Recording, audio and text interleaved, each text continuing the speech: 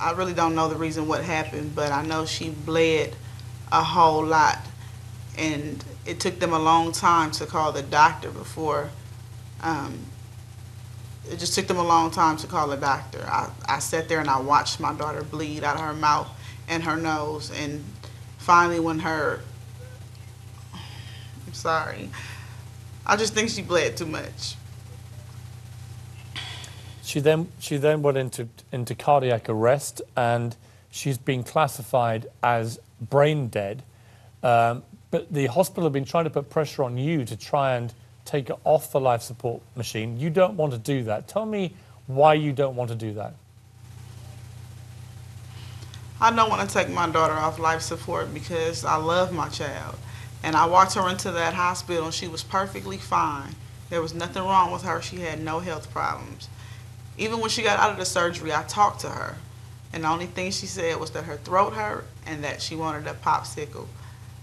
And when she got to ICU, that's when everything went bad. So I don't want her off life support because I really feel like she can wake up. I feel like it's just been a rough week for her. And if they just give her some more time, that she'll be able to wake up. Amari, you're Jahai's uncle. It's obviously incredibly distressing for all of you as a family, and an incredibly complicated situation between the family's wishes and between what the medical experts believe to be the situation and how they would normally act with this. They would say, I guess, that if Jahai is medically brain dead, then there is no hope of recovery, and that there is a need to turn off the life support so they can actually examine her properly and get some explanation for what happened. And the longer you leave that, the less chance there is of finding any evidence of what happened. What do you say as a family to that? Well, as a family, our faith is so strong that we don't even think about the possibility of death. You're still talking about an autopsy and evidence, which means Jahai is going to eventually completely pass away. So, death is so far from our minds, and our faith is so strong that we don't even think about that.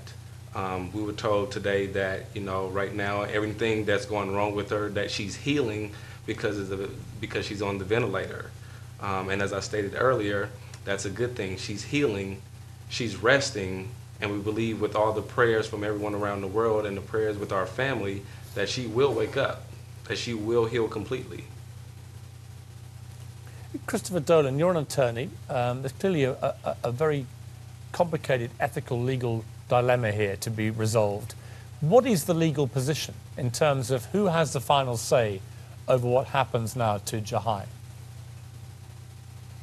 Well, I think first it's important to know that Jahai is a person, not evidence, and that's part of what's been troubling the family. To classify her as evidence and to end life support so that they can find out what happened, I think is a ruse.